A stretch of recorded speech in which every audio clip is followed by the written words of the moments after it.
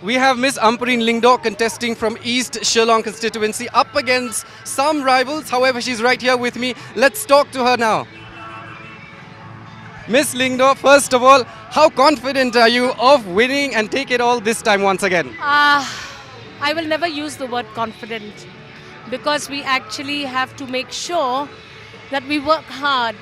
If you invest the correct time, the correct attention to your constituents and the constituency, then I think if you say, am I ready and confident, I'll say yes. Okay, so fair enough. I want you to talk to us a little bit about the fact that elections are not new for you, but elections this time is new because you're contesting from the NPP. So how does that make you feel? Nothing new. I mean, it's a party.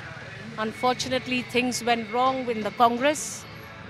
Now we just have to move on. All right, and now post-poll alliance, all right? So I want to bring in two parties here, which is the UDP and the BJP, because they have been very critical about the 𝗡𝗢𝗥𝗧𝗛𝗏-led NPP government. Now ma'am, I don't want an answer from you that we will see what happens after the polls. Will you go into an alliance with the UDP and the BJP, considering what has happened in the past? We are getting the minimum requirement of seats 31. That we have a fantastic government that will deliver to people of the state of Meghalaya. Brilliant. Just a couple of questions more, ma'am. So what are a few things at the top of your mind that you would do for your constituency? Top 3 things that you will do when you get voted to power from the NPP ticket, of course. I will definitely ensure that my markets get completed. One here, one in other parts of my constituency. I hope things go well.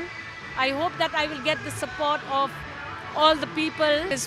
There's a lot of underemployment and unemployment, so we must focus on entrepreneurship, which I'm trying my best to do.